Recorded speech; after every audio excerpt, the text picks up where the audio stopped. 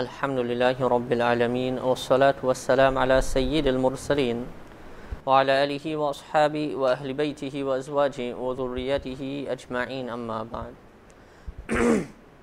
It's already 24 days in the month of Ramadan and we are approaching the 25th night. So much time in the month of Ramadan have already elapsed and already gone. And if it is here to do a little muhasab, a little account of our own selves, we will know and we will see the states that we have reached and we have come, and that which we intend to reach and intend to go at the end of Ramadan. Yesterday we talked about Musa alayhi salam, and when Musa alayhi salam, he crossed the sea and he went across to the other side, the different fitna and the different trials that Musa alayhi salam undertook, and the different trials that Musa alayhi salam had to go through with his people, and the type of things that they had to do in order to be forgiven, and the ease that the ummah of the Rasul sallallahu alayhi wasallam have been given with regards to forgiveness.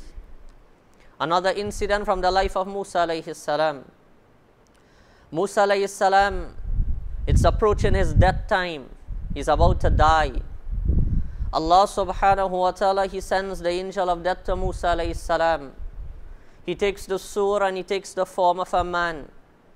He comes to Musa alayhi salam, and when he comes to Musa alayhi salam and he tells Musa that, "Oh Musa, your time has expired, your time is coming to an end, and you're going to have to yield up your soul and you're going to die, oh Musa." Musa alayhi salam, he was such a Nabi, he was such a prophet, who was very, very strong and very, very harsh. And we can understand the type of laws, we can understand the type of harshness from the laws in the time of Musa alayhi salam, wherein they had those laws on ear for an ear, tooth for a tooth, etc. Those were the type of laws in the time of Musa alayhi salam, rugged, difficult, hard laws. But those laws were perfect for the type of people that lived at that time. So therefore it was with regards to perfection. Musa alayhi salam, he had awesome brilliance and awesome strength. Musa alayhi salam, once two individuals were arguing. Musa alayhi salam just hit one of them upon his chest, the man fell dead. Strength of Musa alayhi salam, he was extremely strong. So when this malak and when this angel came to Musa alayhi salam hit this malak and he hit the angel. He hit the angel to such an extent, the riwayat and the traditions mention, that it caused the eye of this angel to become black. This angel, he then goes and he returns to Allah subhanahu wa ta'ala. And he says to Allah that Musa alayhi salam, it seems as though he doesn't want to die. Allah subhanahu wa ta'ala, he tells the angel, return to Musa and tell Musa alayhi salam to place his hand on an animal. And the amount of hair that is beneath the hand of Musa alayhi salam, tell Musa that he is going to live to that extent of time. So this malak and this angel, he returns. He tells Musa alayhi salam what to do. He tells him the order of Allah subhanahu wa ta'ala. So Musa alayhi salam, subhanallah, he asks a beautiful question. Musa alayhi salam, he says that if it is, or after the expiation of the amount of years that is beneath, or to the extent of the hair that is beneath the hand, when I place it on this animal, when that time were to expire, what's going to happen? What then? After all of that, what's going to happen? The angel says, you are going to matter, you are going to die. So Musa alayhi salam, he then told the angel, what's the difference in dying then and dying now? Take my soul now. Musa alayhi salam, he says, there is no difference. If it is my life is extended towards that time and I were to die now, I am ready to die and I am ready to meet Allah subhanahu wa ta'ala now. The Rasul sallallahu alayhi wasallam, he said, Musa alayhi salam, he made one dua, one request, that when it is I'm about to die, I would love to die close to the promised land. Musa alayhi salam, he died close to Masjidul Aqsa, so much so that the Rasul sallallahu alayhi wasallam, he said that if it is I was there, I will have shown you exactly where the qabr and the grave of Musa alayhi salam is. From this one incident and from this one narration, it's not just the story that's there, however, there are many lessons to be learned from this simple incident. One of them, or the first of them, is that with regards to the Anbiya and with regards to the prophets of Allah subhanahu wa ta'ala, Allah subhanahu wa ta'ala, He gives special favors towards different Anbiya and towards different prophets. So much so that before they die, the prophets, they are informed and they are told and they are given a ikhtiyar and they are given a choice that, do you want to die now or do you want that your life be prolonged? Even the Rasul sallallahu alayhi wasallam, he also was asked at the time of death, do you want that your life be prolonged or do you want that you die now? However, those people whose hearts are connected to Allah subhanahu wa ta'ala, they do not want a second of this dunya anymore. They want to unite with the beloved. They want to go to Allah subhanahu wa ta'ala. So therefore the Rasul sallallahu alayhi wasallam, he himself, he wants to be united and he wants to be joined bil Rafiq al-A'la. He wants to go with those Rafiq and those friends who are on high calibers. He wants to go and meet the Anbiya alayhimus salatu wassalam. The Rasul sallallahu alayhi wasallam himself wanted to die and wanted to go back. So this was one speciality in which the Anbiya and the Prophets, they were given, that before they die, they were given the choice, and many of them, they choose to actually die immediately, go back to Allah subhanahu wa ta'ala. And many different masala and many different laws that are specific to the Prophets of Islam, and nobody else are given those choices, and nobody else is given those laws. For instance, look at the Rasul sallallahu alayhi wasallam. He have been given special laws. For instance, he cannot partake of zakat. Zakat cannot be given to the Nabi of Allah. Neither can zakat be given to the family of the Rasul sallallahu alayhi wasallam. Normally when a nikah and when a marriage takes place, witnesses are needed. Witnesses are needed in order for a nikah to contract and for a nikah to occur. However, the Rasul sallallahu alayhi wasallam, marriages took place without any human witnesses. Allah was the witness to many of his nikah. The Rasul sallallahu alayhi wasallam, human beings and individuals with regards to the ahkam and the laws of the Quran, at one point in time, a man is allowed 4 azwaj and 4 wives. When it comes towards the Rasul sallallahu alayhi wasallam, ziyada, more increase was given to the Rasul sallallahu alayhi wasallam. When it came towards tahajjud salat, for you and I, tahajjud salat is optional. For the Nabi of Allah, it wasn't optional. That was something he had to do. When it comes towards the Anbiya and it comes to the Prophets of Islam, the ahkamat and the laws for them are different from us. For regards to the Anbiya and the Prophets, for instance, we will pray sunnats of Asr sometimes and we will not pray them sometimes. We will do different things at different points in time. However, Anbiya and Prophets, they normally will always do the greatest and they will always do the thing to bring them closer to Allah subhanahu wa ta'ala quicker. They will always choose the best option all the time. But the Rasul sallallahu alayhi wasallam, sometimes he will pray it and sometimes he wouldn't. Sometimes he will do this and sometimes he wouldn't. And the reason for that, as ulama explain, had the Nabi of Allah not done that, you and I will not have learnt Islam. Had the Rasul sallallahu alayhi wasallam not left it out sometimes, we would have done it always as well. We will not know that we can leave it out sometimes. We will not have learned rukhsat and we will not have learned what permission is. We will not have learned what ease is in Islam. We will have always been doing the greatest and the best thing all the time. The Rasul sallallahu alayhi wasallam and the ahkamat that are given to them, they are all different from compared to us. Many laws, they are different compared to us, and this was one of those laws. A second thing that we learn from this incident of Musa alayhi salam is that with regards to malak and with regards to angels, they are a makhluk and they are a creation of Allah subhanahu wa ta'ala that are made from nur and that they are made from light. However, angels are given special abilities wherein they can take the sur and they can take the forms of human beings and they can take the forms of different things. Jibreel alayhi salam used to come to the Rasul sallallahu alayhi wasallam in the sur and in the form of one sahabi named Dihya al-Kalbi. And Dihya al-Kalbi, he was the most handsome from amongst the Sahaba radiyallahu ta'ala. So when he came to the Nabi of Allah sallallahu alayhi wasallam, he used to take this surah and he used to take this form a lot of times or plenty of times. Similar as well, yesterday we did concerning Musa bin Zafar, when Jibreel alayhi salam will come to him. Jibreel alayhi salam will come to him riding on a horse. So that's how he saw that wherever the footprints of Jibreel alayhi salam was, growth came about. So therefore the malak and the angels, they are able to take different surah and they are able to take different forms. With regards to Jibreel alayhi salam, the Rasul sallallahu alayhi wasallam once, he saw Jibreel alayhi salam in his pristine form. Jibreel alayhi salam was so huge and so big that he encompassed the entire of the horizon, he encompassed the entire of the east and the entire of the west. So big is Jibreel alayhi salam. There's one malak and one creation of Allah subhanahu wa ta'ala. In Jahannam, the amount of malak that are going to control the entire of Jahannam are going to be only a few in number. Less than 20 angels are going to be controlling Jahannam. Not no big amount of malak and angels controlling Jahannam. And Allah says this in the Holy Quran as a means of test to the minds of people. Because we think in our minds that if it is only a few individuals that here we can overpower them, but we don't understand how big and how huge a malak and an angel is. The power that Allah has vested in them and the power that Allah subhanahu wa ta'ala has given to them.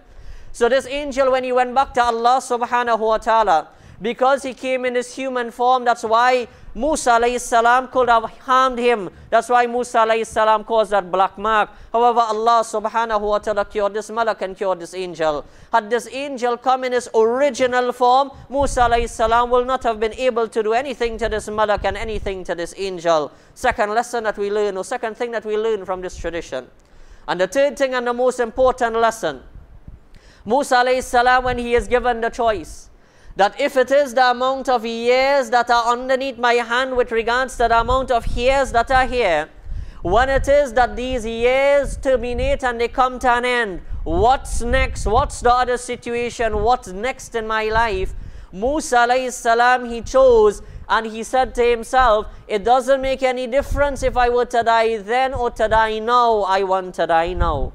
The question that I'll ask to each and every single one of us and myself as well, if the same situation were to be presented to you and I, will we say that we want to die now as well? Have we done such that we have done enough to go back to Allah subhanahu wa ta'ala? Have we done enough to put in the court of Allah subhanahu wa ta'ala and say, oh Allah, this is what I have done with the 20, 30, 40, 50, 60, 70 years of my life. With the time that you have given to me, oh Allah, these are the things that I have done. I have expiated and I have asked for your forgiveness, and every single thing I've cleared up and I've tied up all ends, as we shall say. I have made every single thing and every single thing is in order. Can we answer just like Musa alayhi salam and say that we are ready to die? The Rasul sallallahu alayhi wasallam in one tradition, he says, Tuhfatul mu'min al-maut.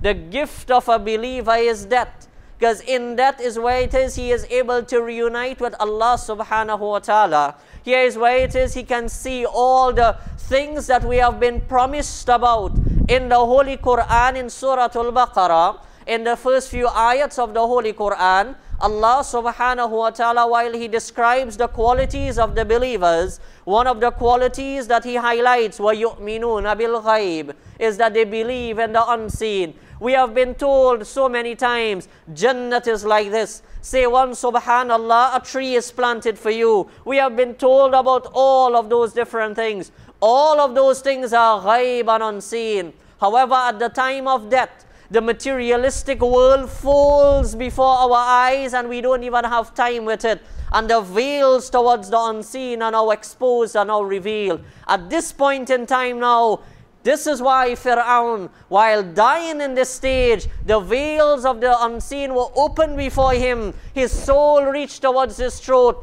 Though too late, Fir'aun, he said, I believe in the Lord of Musa now. Although it was too late at this point in time, Fir'aun is an example.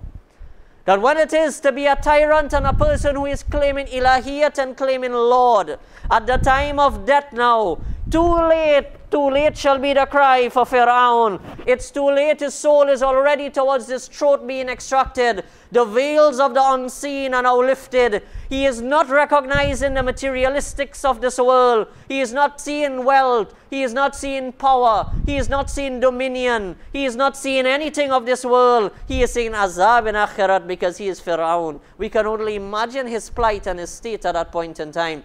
Similarly, us as well as human beings, at that point in time, Allah may explain that the veils of the unseen are now lifted. The veils of the unseen are now lifted, and we now go to meet Allah subhanahu wa ta'ala. One tradition of the Rasul sallallahu alayhi wa sallam, the Nabi of Allah sallallahu alayhi wa sallam, he said, Man ahabba liqa Allah, that whosoever he loves to meet Allah subhanahu wa ta'ala, ahabba Allah liqa'ahu, Allah subhanahu wa ta'ala will love to meet him as well. وَمَنْ كَرِهَ لِقَاءَ اللَّهِ, and whosoever dislikes to meet Allah, كَرِهَ اللَّهَ لِقَاءَهُ, Allah subhanahu wa ta'ala also dislikes to meet him. Subhanallah, Aisha radiallahu ta'ala, and here's this tradition. Aisha radiallahu ta'ala says that, O Nabi of Allah, which one of us likes to die? It's a natural fear that comes inside of us. It's a natural deterrent. What it is, we hear about that and we think about it. Nobody likes to actually think about dying. Aisha radiallahu ta'ala says, O Nabi of Allah, therefore all of us are in the second part of this tradition. Man kariha liqa Allah, kariha Allah liqa'ahu. That whosoever dislikes to meet Allah, Allah also dislikes to meet him. Because in meeting Allah, you got to go through the gates of death. Upon this, the Rasul sallallahu alayhi wa sallam, he explained to Aisha, that, oh Aisha, that right now you may be afraid, or you may have that hesitancy towards maut and have that hesitancy towards death. But oh Aisha, if it is you live a life of righteousness and good, and you're a good believer at the time of death, تَتَنَزَّلُ عَلَيْهِمُ الْمَلَائِكَةِ, the angel, they will come to you at that point in time, and they will tell you, Allah takhafu wa la tahzanu, O my abdan, O my servant, have no fear, have no grief at all. La takhafu wa la tahzanu wa abshiru bil jannah, and have glad tidings of Jannat and paradise. That when this malak and when this angel, they tell you these things, you will want to go on to meet Allah subhanahu wa ta'ala now. So at that point in time, you will want to meet Allah. Here is where the love to meet Allah is actually going to come. But as for those people who are very, very evil, as for those people who do not recognize Allah subhanahu wa ta'ala, these malak and these angels, when they come, this will not be the kalam, and this will not be the sentiments and the statements given to an individual. Rather, they will be telling you about the azab and the punishment. So therefore, at that point in time, you will not want to meet Allah subhanahu wa ta'ala. At that point in time, you will not want to meet Allah. You will not want to go towards the realms of akhirat. When we look at that amount of things that the Rasul sallallahu alayhi wa sallam have told us about, all of them have come true. In the Quran, Allah told us, Ghulibatir Rum, Rum shall be conquered. Not in the time of the Nabi of Allah, afterwards it was conquered. All the different prophecies that we dealt with, when we dealt with the Asharatul Mubashara, prophecies of Abu Bakr and Umar and Uthman and Talha and Zubair, and all of the other Sahaba that we have spoken about, all the prophecies that we dealt with the Rasul sallallahu alayhi wasallam, all of them came true. Every single incident that had occurred so far, they have manifested themselves. What about the few that are remaining then? The few prophecies of the Rasul sallallahu alayhi wasallam that are remaining, that we have not yet witnessed, it's only a person who has an ignorant mind, a mind unwilling to accept, is going to actually deny these events that are going to take place and going to occur. Hence the reason Allah subhanahu wa ta'ala, He says in the Holy Quran, Kullu nafsin, that every single nafs, every single individual, no exception at all, every single individual, Kullu nafsin, dha'iqatul maut, every single nafs is going to taste death. Every individual is going to die. Every person is not going to exist anymore. None of it is going to take place. When the surah and the trumpet is blown, humanity is going to become destroyed. The earth is going to fall up. In the last juz of the Holy Quran, Allah tells us about mountains flying, the seas boiling, the sun and the moon crushing together, not existing. All of these things are going to transpire and going to occur. No existence of this earth anymore. So much so, Satan is going to die. Shaitan is going to taste that as well. The death that he will taste will be one of the most painful deaths ever experienced by anybody. Jibreel is not going to exist. Mikael is not going to exist. Israfil is not going to exist. Malakul Maut is going to not exist anymore. Allah will cause even Malakul Maut to die. Every single thing. وَيَبَقَى وَجْهُ رَبِّكَ ذُو الْجَلَالِ وَالْإِكْرَامِ. The only thing that is going to remain is Allah subhanahu wa ta'ala. Only Allah is going to remain. Allah subhanahu wa ta'ala telling us and informing us every single thing is going back to Him. We are on a journey. And the journey that we are upon, it's the journey back to Allah subhanahu wa ta'ala. The journey we are upon right now, there is no reverse. The journey that we are upon right now, there is absolutely no U-turn. It's a one-way street to Allah subhanahu wa ta'ala. We are going to Allah subhanahu wa ta'ala. وَلَوْ كُنْتُمْ فِي بُرُوجٍ مُشَيَّدَةٍ. Even though you are in a building built up, a strong fortress, even there that will come to you. Even there this angel of death will come. He is coming for each and every single individual. The question is, are we preparing ourselves for maut and for that? To be just like Musa alayhi salam.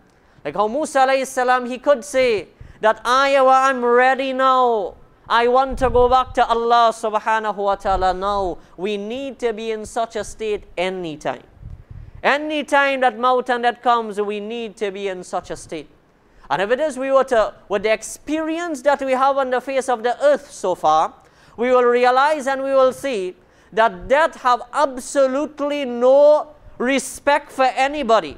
Whether it is you're a baby who have taken half of a breath, or you're an old man, 99 years of age, absolutely no mercy. He takes you just the same way. Whether it is you're young or whether it is you're old, whether it is you're a male or a female, when the order of Allah comes for you to return to Allah, that order will take place.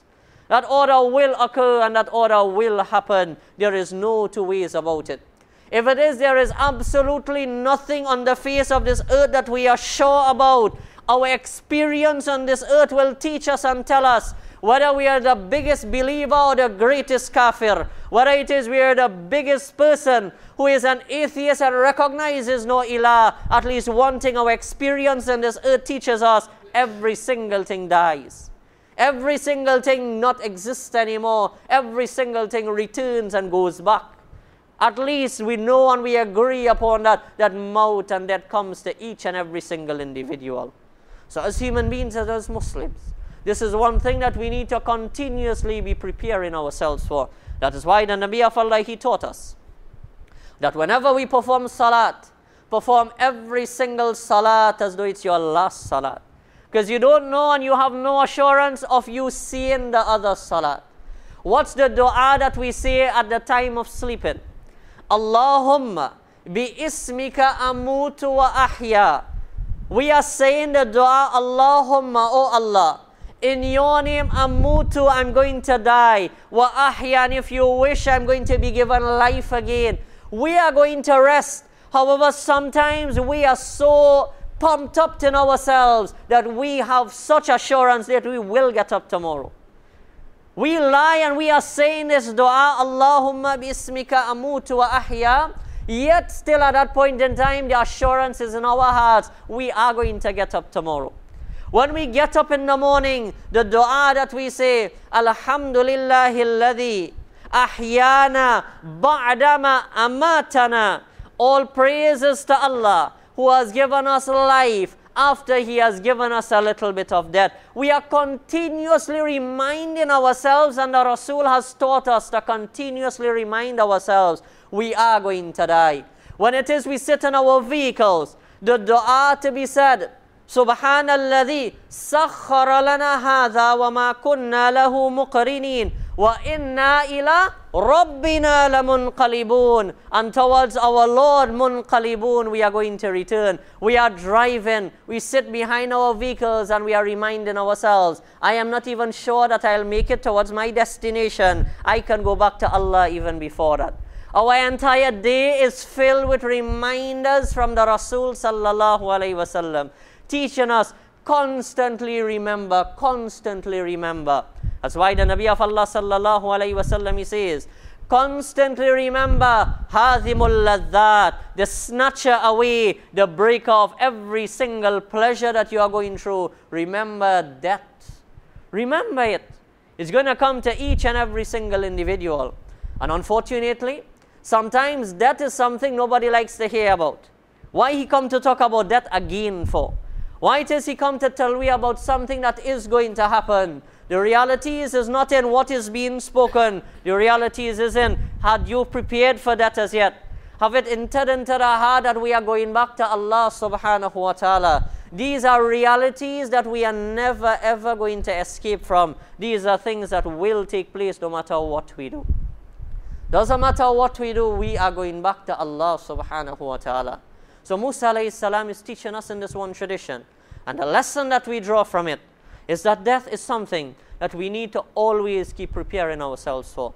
In whatever walk of life we are, healthy people die and sick people also die. Young people die and old people also die. Males die and females die. Babies die and adults die. There is absolutely no individual who is spared of death. Hence the reason the Rasul sallallahu alayhi wasallam exhorts us so much of times. Hence the reason Allah tells us in the Quran so many different occasions and so many different times. Remember the situation that is going to come upon each and every single one of us. It is going to come and we cannot evade it no matter what we do. No matter what we do, we cannot evade it at all, at all, at all. So therefore as Ramadan it finishes and we recognize the speed at which Ramadan finishes, at the same time recognize how fast our life is finishing. Recognize at the same time how fast we are going to Allah subhanahu wa ta'ala. The Rasul sallallahu alayhi wa sallam, and I'll end with this tradition. The Nabi of Allah told humanity, Kun fid dunya ka'annaka gharib aw abirus sabil, subhanallah. That you live in this world, kun fid dunya ka'annaka gharib, as though you're a stranger. When it is you're a stranger to a place, all you do, you come, you do what you have to do, and you normally run back. You don't lime around for too much of time. You don't stay for long, long periods of time, especially when you're a stranger. You go to a new building, you go to anything new, a person he normally comes, he returns quickly. He doesn't stay plenty time. He doesn't stay for exceptional long periods of time. The Nabi of Allah says, in this dunya, in this world, live in this world as though you're a stranger. You are not going to stay for long periods of time. You have come, do what you have to do, and return. And what's the return? Back to Allah subhanahu wa ta'ala. Aw abirus sabil, or live in this world as though you're a traveler. And when a person is traveling, normally when he travels, he only carries necessities and one or two other things. He doesn't carry every single thing with him. He carries those things that will make his journey comfortable and easy. That's all he goes with, not every single luxury and comfort. The Rasul sallallahu alayhi wasallam, travel in this world as though you're a live in this world as though you're a traveler. Do those things that are necessary.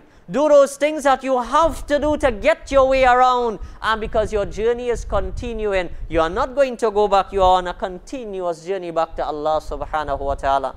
Abdullah ibn Umar radiallahu ta'ala on this tradition, Abdullah ibn Umar radiallahu ta'ala, he says, when Allah has given you life in the morning, do not expect to live until the afternoon. And if Allah has given you life in the evening, do not expect to live until the morning.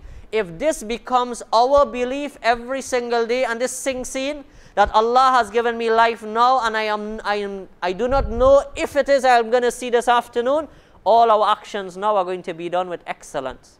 All our actions now are going to be done with perfection, because we know very well this could be my very last action before I meet Allah subhanahu wa ta'ala. And at the afternoon as well, we will do every single thing with excellence and greatness, because we are not sure if it is we are going to see the morning to do another one. May Allah subhanahu wa ta'ala, through these few words, grant us the tawfiq to live our lives in His ta'at and His obedience. And whatever wrongs we may have done, that Allah subhanahu wa ta'ala finds it, to forgive us for it, to wipe our slates clean and to show us a rahmat and mercy. And may He make the last day that we have on the face of this earth the best day of our lives. May Allah make the last day on the face of this earth the best day in our lives. The day that we do the most amount, the greatest amount of every single thing.